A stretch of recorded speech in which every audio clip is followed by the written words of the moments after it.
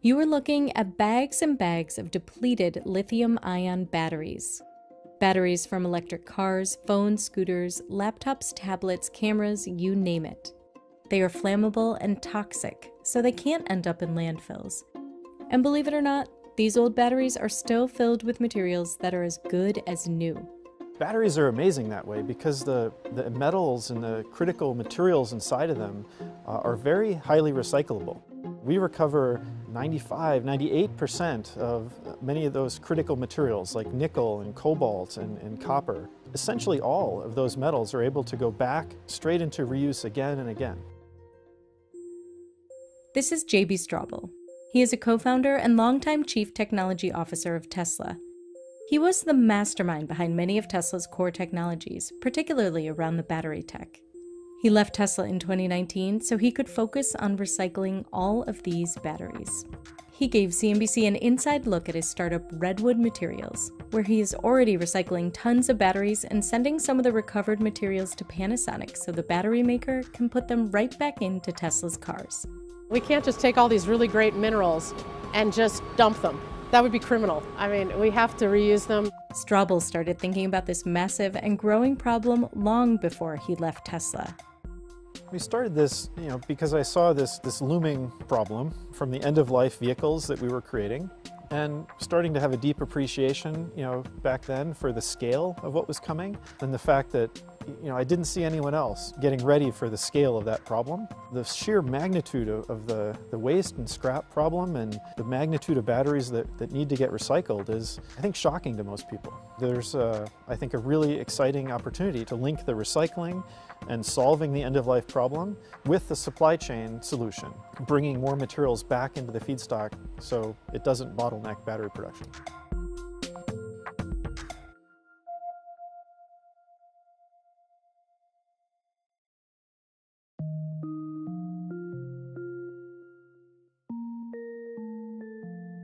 Batteries are indeed everywhere these days, and the demand for lithium-ion batteries has risen sharply in the past 5 years and is expected to grow from $44.2 billion in 2020 to $94.4 billion by 2025, mostly due to electric cars. EVs are expected to hit 10% of global passenger vehicle sales by 2025, rising to 58% of sales by 2040. Do we have enough materials to build all the EV batteries that are going to be required? Frankly, no, not right this second. We don't have enough materials in the supply chain to build everything today. So growth has to happen in the supply chain for all these vehicles. A lot more of that investment has to find its way to the top of the food chain to figure out, where these materials will come from, investing in new mines, refining, and recycling. We look at the materials that are in cells. These are metals that are very durable, and we took a lot of effort to get them out of the ground. It's not like we have excess supply lying around that we can just pull to make cells from. Our excess supply is in the cells that are basically come to end of life and are ready for recycling. So we would be really foolish if we didn't take advantage of the capacity of older cells to create the next generation. Panasonic says it produces 2 billion battery cells a year out of Tesla's Gigafactory in Nevada. And it's specifically Model 3 and Model Y for the Tesla team. So it's only those two models in America that we support in this factory. So we need somewhere between 20 to 25 of these all over the world, but particularly here in the United States, we certainly need at least 4, 5, 6 of these factories to support the wider automotive industry. Batteries are made up of a mix of metals and minerals, including nickel, cobalt, lithium, graphite, and copper, that come from all over the world. Battery cells mined from raw materials often travel more than 20,000 nautical miles from mine to automaker, a supply chain that is far from sustainable.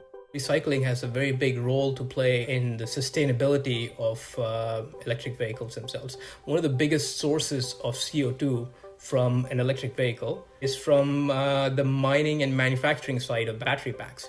Mining for lithium is not a very CO2 friendly activity. So there will be a time where recycling of batteries for the metals that it needs is going to be a strong factor in helping EVs achieve carbon neutrality. The materials in EV battery cells, for example, could have been mined in South America, Africa, Indonesia, and Australia. Then they are often sent to China for refining, and then in Tesla's case, sent to the US for cell production at Panasonic in Nevada at the Gigafactory. And a significant shortage of battery materials is looming in the near term for materials like lithium, nickel, cobalt, and copper. Right now, demand is outstripping supply 5 years down the road, correct? That's correct. How worried are you about it? Well, I am pretty worried that this could become a bottleneck to electrifying everything that people are hoping to do. You know, I think it's going to be a bit painful when all of these factories try and ramp at the same time. And recycling and being able to efficiently reuse those materials can relieve some of the burden on the need for new mines or finding new resources.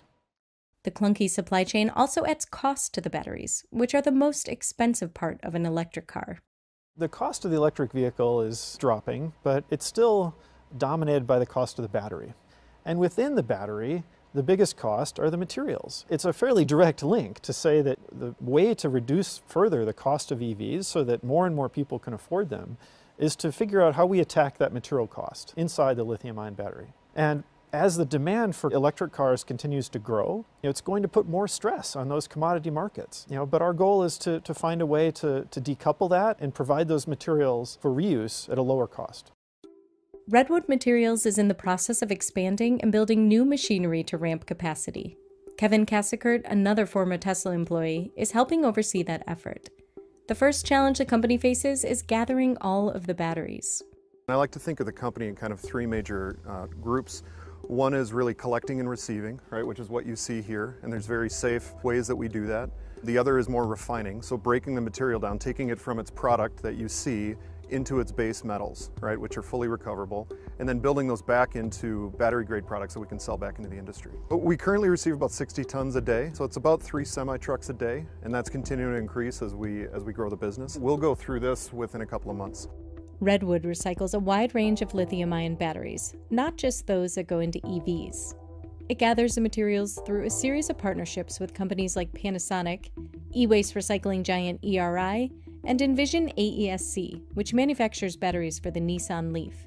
It also teamed up with Amazon. Amazon is an interesting partner because they have batteries in so many different areas of their business, all the way from data centers with AWS to the consumer products with things like Kindle. We're discussing with them a number of different projects, but their reach and access into the consumer world could offer some really interesting opportunities. It's been interesting how some of our partners, get quickly kind of overwhelmed by the problem that these old products can create. When these things pile up, they get to be really difficult to deal with. You can't just throw them in the landfill. You can't just shred them.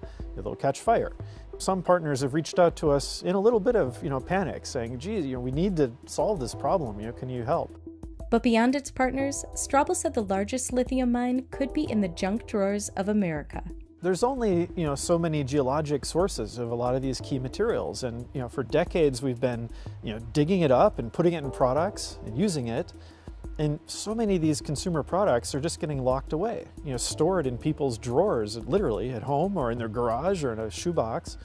And over time, that collection of old consumer products stored up in people's proverbial drawer at home, has become, I think, the world's largest, resource of these materials. What do you think most people think? Do they think, I don't want to throw it in a landfill, but I don't know what to do with it? I do think there's a lot of confusion. There's concern about data. There's concern about just throwing it in the garbage. But there's a lot of barriers to productively recycling it. And the hurdle is so high right now that it encourages people to just do nothing, to hang on to it. But it is wasting an incredibly valuable opportunity and a resource that we can tap into. Consumers can help by dropping off their old electronics at places like Best Buy, Staples, Salvation Army, or at their local solid waste authority.